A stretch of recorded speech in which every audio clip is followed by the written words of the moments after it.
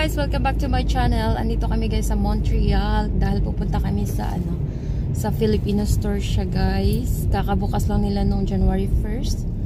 And may nakita akong post ng isang friend ko sa Facebook. Nag-post siya na meron silang Filipino hotdog. So yeah guys, kaya ako pupunta doon dahil sa hotdog.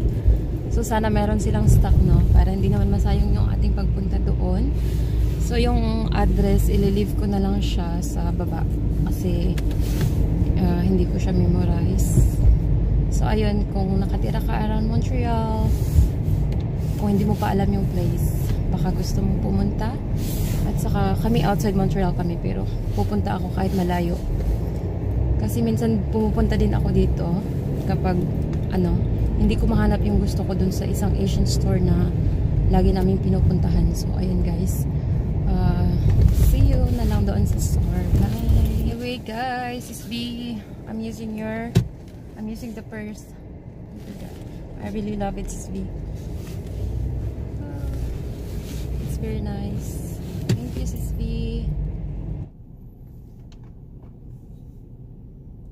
Na kami guys. Ayan na yung Filipino store. Magazine Filipino. Guys, ayan guys. Oh, may hotdog sila guys. Listing ting. Ayan. Mga niyog. Oh my god. Great. Ayan oh. Tender juicy hotdog. Meron din silang tuyo. Ano yan? Fishball. Tuyo. Spring rolls. Oh, may dugo ng baboy. Pork pie. Pero yung gusto ko talaga is tender juicy hotdog. Meron silang kasaba. Ano bang andito? Meron silang balimbing. Ayan. Guys, turon langka. Oh my god. I'm gonna be here all the time guys. Ang sarap. Ang dami. Turon. Red ribbon cake. Ayan, red ribbon. Meron din silang buko pie. Meron silang kalamansi guys, but ano na siya guys, medyo brown. We'll see. Yan siya guys. Ano na siya guys, brown. Yung kalamansi. Hindi na siya fresh. Well, I'm gonna try one. We'll see kung masarap ba siya. Guys, oh, merong star margarine. Yung nila guys, corned beef, mas mahal siya kaysa dun sa Asian store. Kaya hindi ako bibili.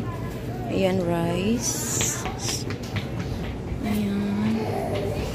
Ayan, meron silang Milo guys. At saka, nido.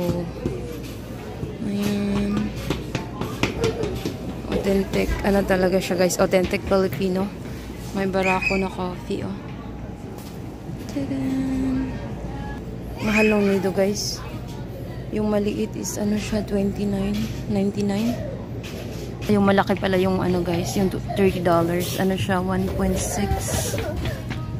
Yan na yung aking nabili so far guys. Nasa cart. So, we're gonna explore the store.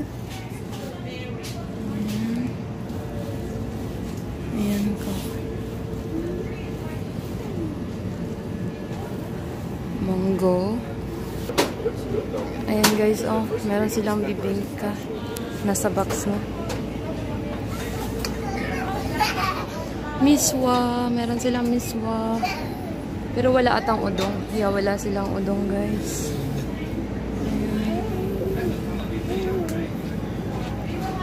Palabok. Ayan mga kaong.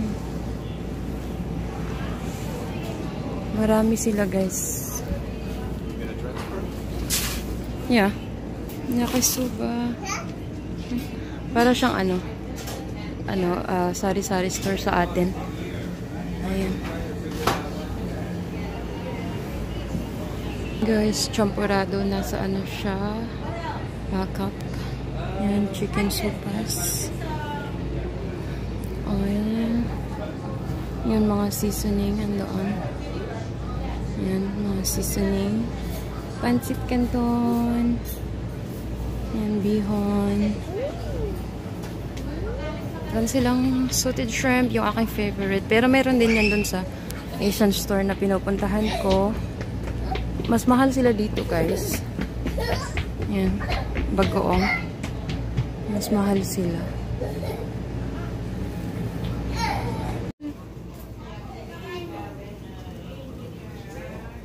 Yes. Ayun, meron silang tang.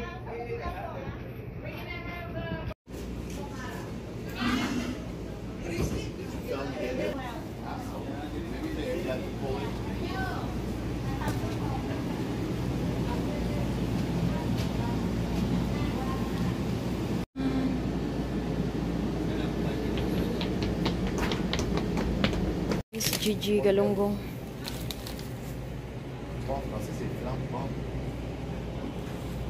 Tilapia, bangus. Guys, ang linis ng ano nila, guys. Oh. Washroom. Malinis pa siya kasi bago pa siguro. Wala nga lang meron. Ayan, oh. Ang linis. Guys, we're done grocery shopping. It's cold outside and look. Huh? Yeah, it's -18 now. I already told them. I bought some freshly baked pandesal. Yeah, they bake it at the store.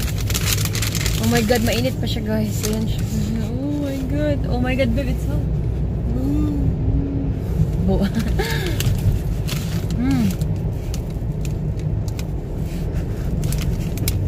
Mainit pala siya. Fresh na fresh. It's 11:49 a.m. God, so good. It's 10 pieces for $6. Not bad. They're big. At saka guys, nakalimutan ko, meron pala, hindi ko na siya video kasi may mga tao doon. Nahiya ako. So, meron silang karinderya. Pwede kang kumain doon. Meron silang mga lutong ulam.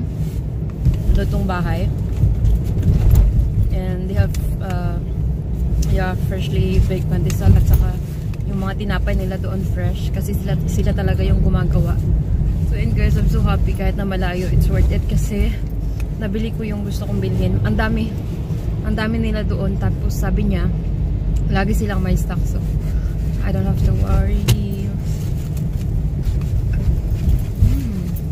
It's good. So yeah guys, if you want fresh pandesal, punta kayo dun sa store nila.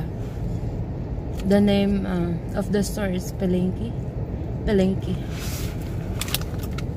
It's a slang of Palenque. Palenque. Yeah, it's in Horne, Montreal. Masarap guys. Uwi na wala kami. I'm going to haul what we bought at the store later. So see you guys at the house. Bye. Hello again guys. Bahay na kami obviously. Ito pala yung napamili namin dun sa sa Filipino store. Papakita ko sa inyo. And guys, nakabili ako ng pork blood. Magic sarap. Saka yung kalamansi. Ewan ko kung magkano yung kalamansi. Where is this one? Yung kalamansi, magkano ba to? 139.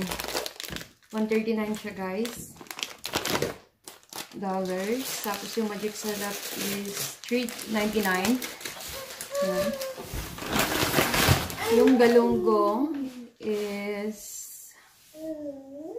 how much? It's $3.19.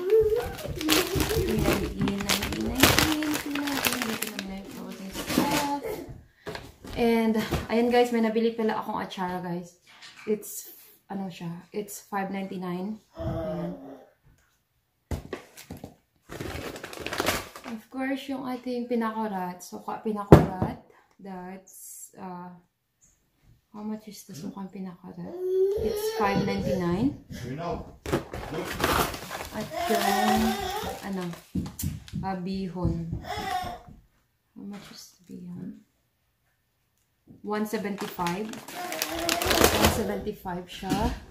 And ito guys, oh, nabili ko siya. Well, naubusan kasi sila ng stock ng Eden cheese. So, ito na lang yung kinuha ko siya guys. Parang, never ko pa to siya na-try. Kasi sa Pinas, lagi ko din ginagamit yung Eden cheese. So, mas mura ata ito sa Eden cheese. No, I think it's the same price. It's $5.99. $5.99. And yung young coconut. Ayan siya guys, frozen young coconut.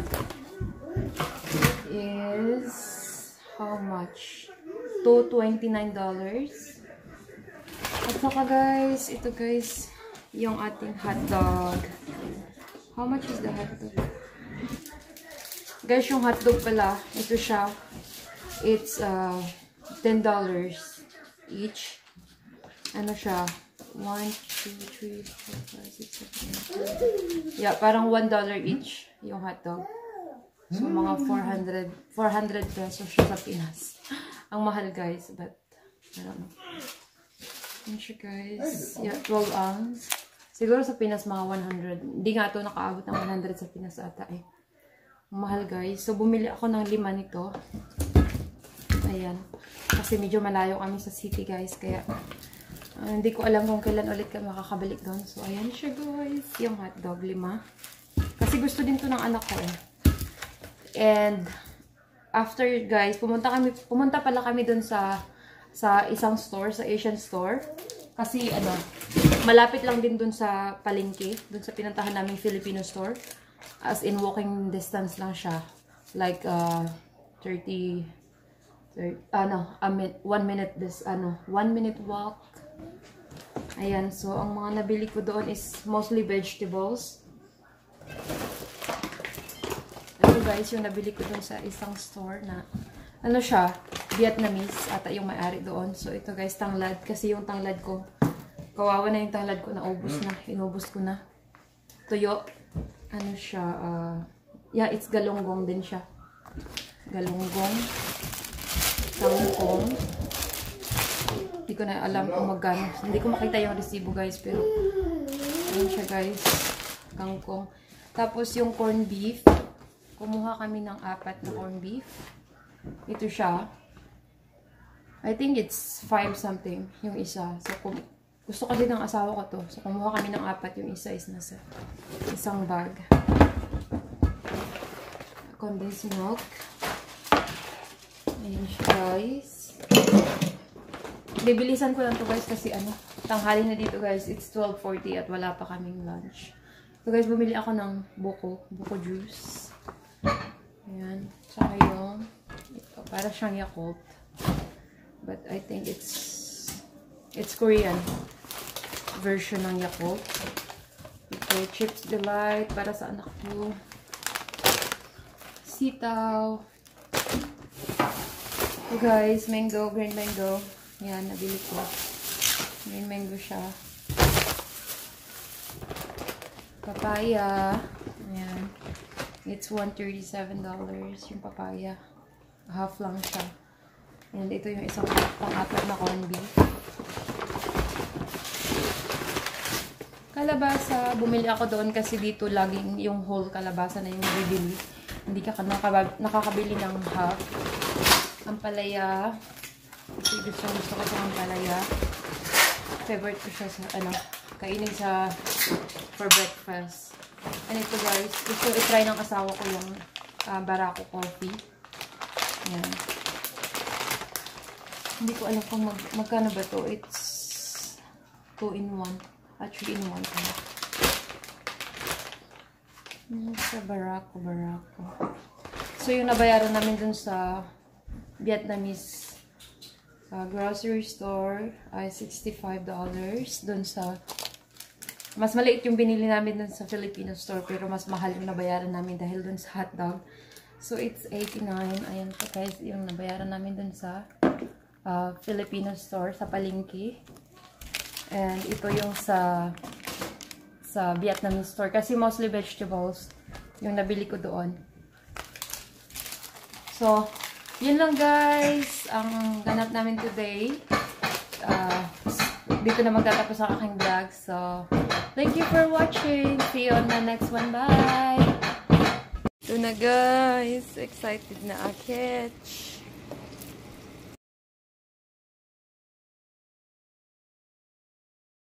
I give you my heart.